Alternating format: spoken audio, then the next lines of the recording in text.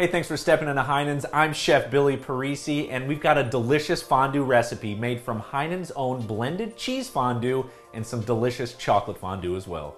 To start, you have to think of all the great side items that go well with these. For the cheese fondue, think of every vegetable or bread that goes fantastic with cheese and prep that up. For chocolate, fresh berries, pound cake, all that deliciousness is gonna go perfect with that chocolate. But we have to make the fondue.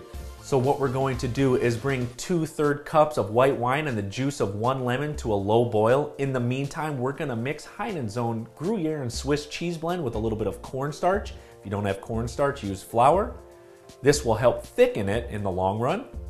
And next, we wanna slowly whisk in the cheese until it's completely combined. We're gonna finish it with a little ground nutmeg and see if we need to adjust the seasonings with salt and pepper. Go ahead and keep it on low heat to keep it warm.